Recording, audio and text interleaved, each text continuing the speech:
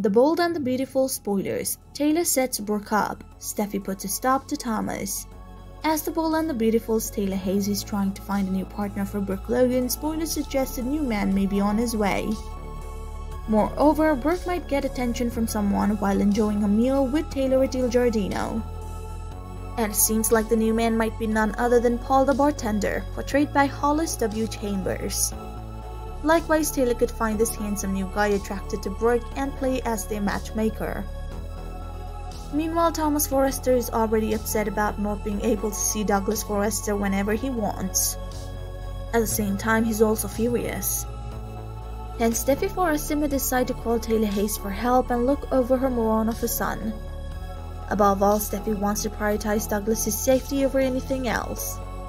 So without further ado, let's see what we have in the store, shall we? New guy flirts. Certainly, Taylor has gotten quite close with Brooke, and the one thing she really wants to see is Brooke happy with the new man. So when Paul flirts with Brooke at Il Giardino, Taylor may wonder how things would go between these two.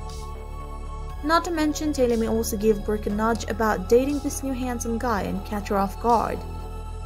Nevertheless, Brooke could blush after hearing Taylor's suggestion, but fans will have to wait and see how their date actually goes later. Thomas gets shot.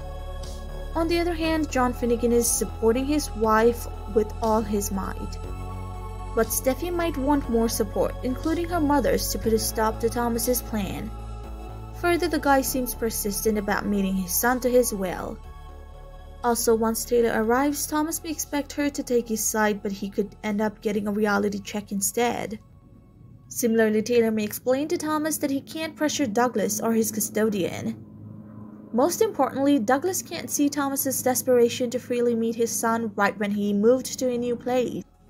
Nonetheless, Thomas may try to take his sister and mother's suggestion for now, but one or the other way he's bound to scheme some shady moves soon. So do you also think Thomas may try to meet his son using some underhanded tactics? Comment down below to let us know your thoughts. Thank you for watching the video. If you enjoyed the video, make sure to check some of our other videos.